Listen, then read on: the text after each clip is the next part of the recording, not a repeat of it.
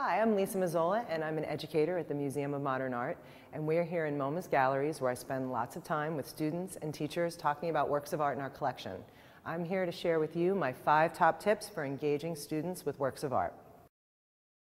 One of the biggest challenges that teachers tell me they have with their students is getting them to slow down and really look at a work of art. The way that we focus students' attention here at MoMA is by asking open-ended questions.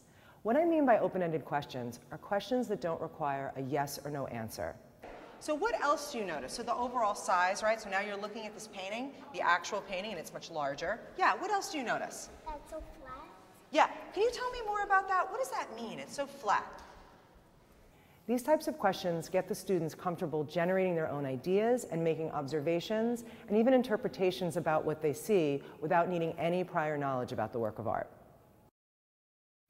So once you get a lively discussion going using open-ended questions, make sure to validate your students' responses and keep them focused by restating their responses to the group. It's really important to not give them all the information up front, but slowly start to layer the information in. This will leave room for the students' interpretations and ideas in the conversation. The original kind of seed of the idea was this depicting this community, this village, this place that he grew up, but it's not exactly the way that it was, right? So he added some of these sort of unrealistic things to it.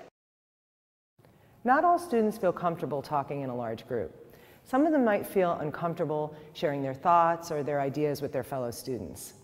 To address the needs of those students, I like to develop activities that engage other learning styles, like writing or drawing, or even incorporate physical exercises like taking on the pose or the gesture of a particular figure in an artwork. So someone asked the question about, does it have to be real or does it have to be imaginary? And it can be both, right? This is just about you playing with line and shape. When you engage students in other types of learning in addition to dialogue, you're now making room for responses you might not get through conversation alone. If you can get your students thinking about personal experiences that relate to the work of art, that's a connection you're making. And the more connections you can make, the more engaged the students will be, and the more information they're ultimately going to learn. It's this connection between information and ideas that really activates the students, and oftentimes makes them want to explore works of art on their own. So you've asked questions, and you've layered in information, and you're engaged in different types of activities, and you're making connections. So my last tip for you is reflection. It's really important to take the time to reflect and synthesize what the students have learned. There are a variety of ways to do this. You can simply ask them an open-ended question about big ideas, or you can ask them to consider what they learned about the work of art that they didn't know before. You can also have them do some type of drawing or writing activity. Whatever you do, it's really important to take the time to reflect and synthesize their ideas. A maze. I see a chair. Looks like traffic. There is no maze. I see those are the cars.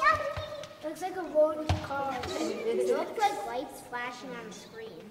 What? A road with cars and those like boxes are close. You see how we just got quiet for a second? And when we got quiet, your eyes really got in there, and then all of a sudden these things, it sounded like traffic. It looks like traffic. It looks like a maze. I see all the colors. It looks like a board game, right? Incorporating these 5 tips into your teaching will help you facilitate deeper engagements with your students and works of art.